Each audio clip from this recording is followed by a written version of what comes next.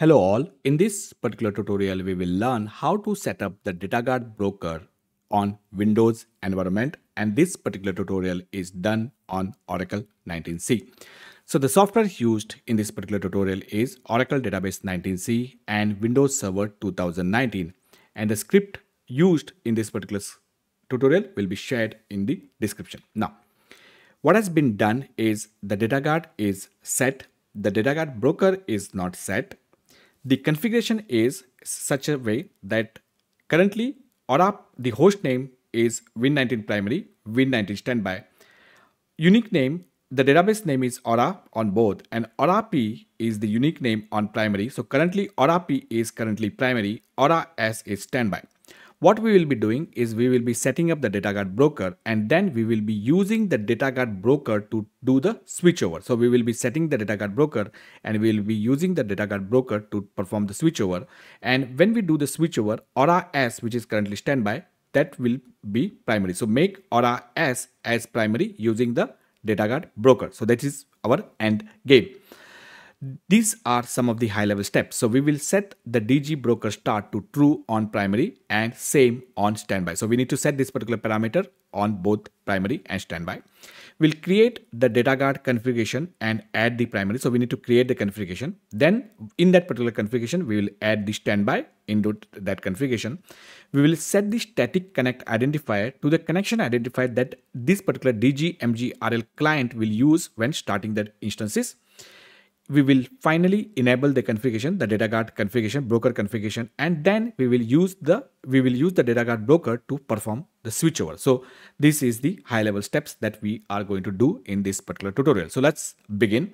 So before I do this, let me show it to you. So let me clear the screen and let me run this particular query. And you can see currently Win19 Aura P is primary and it is on Win19 primary. So Aura P stands for primary, is primary and it is hosted on Win19 primary. And let's go to the server. Aura S is standby, physical standby, and it is hosted on Win19 standby. What we will be doing is we will be configuring the DataGuard broker and we will make this Aura S as primary using the broker. So that will be our end game. And I also want to show you whether we know the transactions that we have. So let's take a look at how our record looks like. So let's run this particular query. Let me copy it one more time because looks like the copy did not work. So yeah, so you can see we got two records here, Rock and Water. So there are two employees in our organization, and let's take a look whether those two employees are here as well. So let's copy it one more time and let's paste it. And here you can see we got these two employees. Now what I'll do, I will add a new employee on the primary. So the third employee joins our organization. And then we will check whether really that employee got added. So you can see, let's me clear. So I had only two employees called Rock and Water. Now I got Rock, Water, Air. So now on the primary, I got three employees, Rock, Water, Air. Let's take a look on our standby and find out if that Air has appeared here, which means let's take a look and you can see the Rock, Water, Air. So the DataGuard DataGuard is working. Whatever transactions we do on the primary, they are coming on the standby. So the DataGuard is currently set up and it's working. Now that we have seen all of this, let's go ahead and set up so we have seen the DataGuard broker is set. The DataGuard broker is not set and we are going to set that. So let's begin. So for that, what we need to do, as I told you, we need to set this particular parameter to true on both primary and standby. So I'm going to copy this and I'm going to change this on the primary. So that's done, and I'm going to do this same on the standby as well. So we need to set this particular parameter on primary and standby. So that's done. So I've set that particular parameter, and only on the standby we need to clear this log arg-2. Otherwise it will not get added in the DataGuard broker configuration. We need to clear this particular parameter, and we need to do this only on the standby. Now there is a way to find out what is primary and what is the standby in my environment. So you can see this is the font color is yellow on blue. That's standby, or you can always take a look at this. This is standby. So where am I doing? It will always show you. So this is done on the standby, and here it is done on the primary. So the green and white color font is the the primary. So this is the way you can identify this. Okay, so now that we have done the basics, let's connect to the let's connect to the broker. Sorry, let's connect to the DGMGRL configuration. So let's launch this, and let me clear this. Sorry, and here let me minimize this.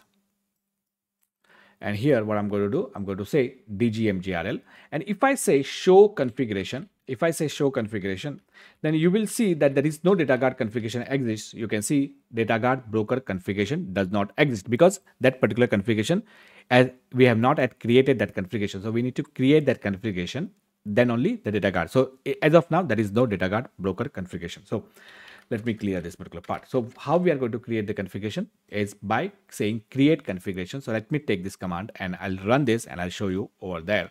So we are saying create configuration Aura. You can give whatever name you want here. Primary database, whatever is the primary database, what is the connect identifier for that particular database. So this is the way we are going to create our configuration. So configuration is created, and once we create the configuration, we are going to add the standby into that particular configuration. So add database Aura S, which is standby. Connect identifier is Aura S, and I'm going to maintain as physical. So I'm going to add that here. Once that is done, so once this particular database Aura S is added, now if I say previously we got the message that there was no configuration DataGuard. Now if I say show configuration, you will see that we got the configuration. There is a configuration. Aura P is primary, Aura S is standby, and configuration status is disabled. So we just created the configuration. We have not enabled that configuration. That's why it is in the state of disabled. So before I enable, we need to set some more parameters. So what I'm going to do, I'm going to copy this. So I'm going to set the static identifier because I highlighted that. That's why it happened. So let me copy it one more time. So this is the problem that I'm facing. The copy paste doesn't work. That's fine.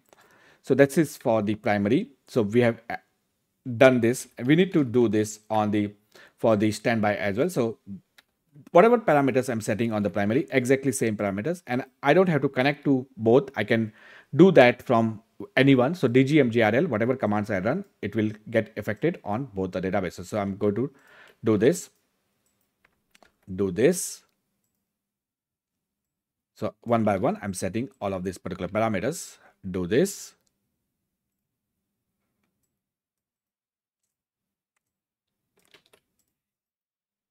Do this. And finally do this. So I've set all of this particular parameter. Again, the script will be shared, so no problem. And now let me clear the screen. And what I want to show you something, that whatever parameters I set for Aura P, same parameter. So here the apply like threshold for Aura P, for Aura S, same transport like threshold, Aura P, Aura S. So whatever parameter, static connect identifier for P and S, whatever parameters I set for P, I set the same parameter for S. Now it's time to enable the configurations. Right now, if I have already shown it to you, so if I say show configuration, you will be able to find that the configuration is created, but it is not enabled. So I'm going to say now enable configuration. And once I do that, what will happen? This configuration status from disabled, if everything, whatever we have done is good, then it will be enabled. So that looks good. So the configuration, and now if I say show configuration, you can see currently it was disabled. Now it is success. We got success. It has been enabled. So that looks good. So now we are at the stage, and I want you to note this. So let me run this particular query one more time for you. So here, let me clear this host CLS, and let me clear this, and keep a note of this. Here Win19 primary, Aura P is primary, P is primary. And here, here if I run this, you can see Aura P is primary. So P primary, S is standby. Remember S its matches, S is standby, P is primary. What we are going to do, I told you this, what we are going to do, we are going to make Aura S as primary. So S will become the primary hosted on Win19 standby. And we will do this using the broker. We'll use this using the DataGuard broker. That's what we are trying to do. So, and I will also show you here. So let me do this. Let me clear the screen and let me see where is that particular query. God, I should find it. Yeah. So Aura S is physical standby. I'll launch one more command window because we'll keep that particular screen as it is, and we will run that same query on the another window.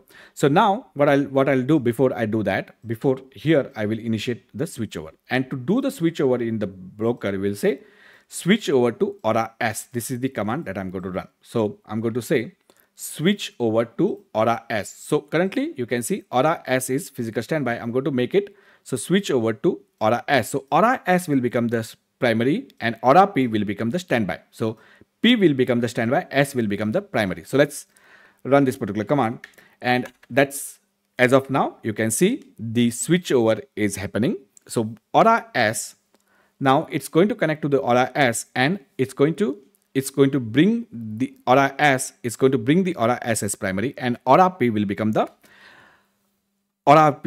primary. So now this particular switchover is happening right now. So that's going to take some time. So it is 3:13. It's 3:13.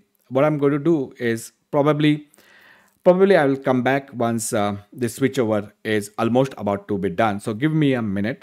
I'll just pause and come back. I do not even have to wait for so long. So you can see within not even 3:14, I came back within a minute, and you can see the Aura S is opening, and it's going to start Aura P also. So it's going to start the Aura P also. So it's doing this right now. So Aura, and let's actually go to this, and I'm not going to touch this. Let's keep this as it is. And here I'm going to open another session, and I'm going to say SQL plus, let's see if Aura S has really opened, and it looks like it has opened. I'm going to run this particular query and find out what is that particular database looks like for me. So now let me run this, and you can see this, and this is the good thing. You can see that Aura S was physical standby. Now Aura S has become the primary. So Aura S is now the primary. It says that it's a failed destination because the primary is at not opened. Sorry, the new standby has still not opened. So it will get fixed on its own. So that's not a problem. So now here it says starting instance. So it's going to start this particular instance. So give it a minute for this to happen. And what is going to happen? The primary is going to come back, and then once it's going to connect, and the standby is going to get connected to the Aura S, which has become the primary, will connect to the new standby, and this particular failed destination will become the to standby. So this is what is going to happen. So give it a minute. Connected to idle systems. So it's doing that in the background. So give it a minute. And then what we will do is we will do one transaction. We will do one transaction and check. We will do one transaction and we'll check whether the transaction is going to the new standby. So it's still in the failed destination because it is still not open. So give it a minute. So connected to primary, Oracle instance started. So that looks good. That really looks good. And still here we are getting this. So let me clear this. And you can see now the failed destination is gone and we are getting to standby. So that looks good. And now, so this is now the primary, and here the Aura P will be the standby. So I'll keep this as it is. I'll open one more command window and I'll run exactly same query here as well. So let's take this and I'll run this here. So sorry, I did not even connect to the SQL Plus, and I tried to run Oracle query. That's the problem. That's fine. And it says recovery needed. It's going to fix that as well. So that's not a problem. So it says recovery needed. So now you can see Aura P was primary. Now Aura P has become the standby.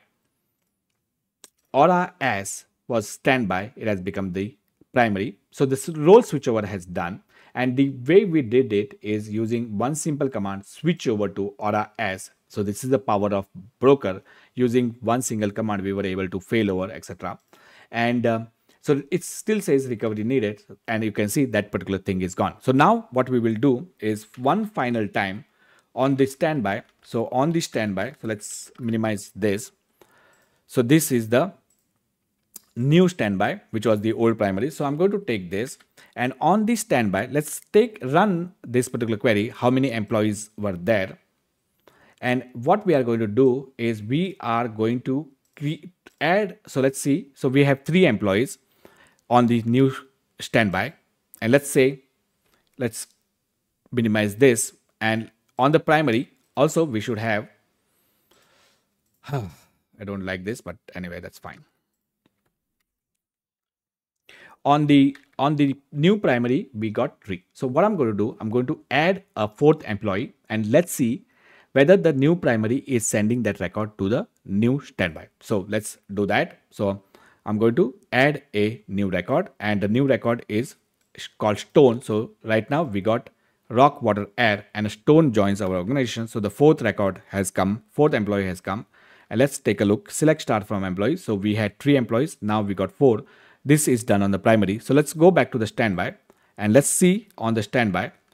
We should now have 4 employees, and looks like the data guard is working, and the standby, the new primary is sending the records to the old primary or the new standby. So the switchover has worked, the recovery MRP process has started, etc, etc. So that is good.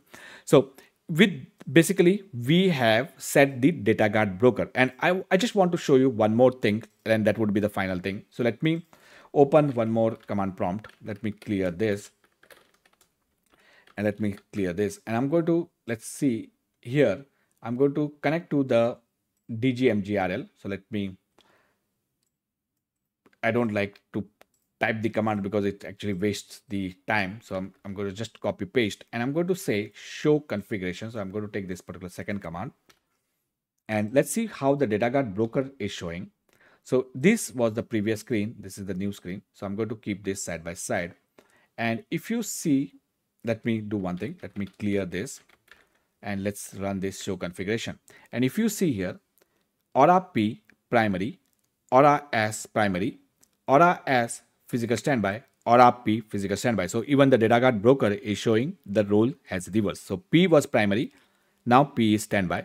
S was standby, S is now the primary. So we can see the same information from the data guard broker. So this was the tutorial on how to set up the data guard broker on Windows. We have successfully set the data guard broker, and we have not only set, we have done the switchover using data guard broker, and after the switchover we have done some transactions on the new primary and validated those transactions are coming on the new standby. We have successfully validated those transactions are coming on new standby. I hope this particular tutorial was useful. In this particular tutorial, we learned how to set up the data guard broker on Windows. Again, I would like to say that if you do like the videos that I'm uploading, if you do like the content that I'm uploading, please do subscribe to my channel. Thank you for watching, and see you in next tutorial. Bye bye.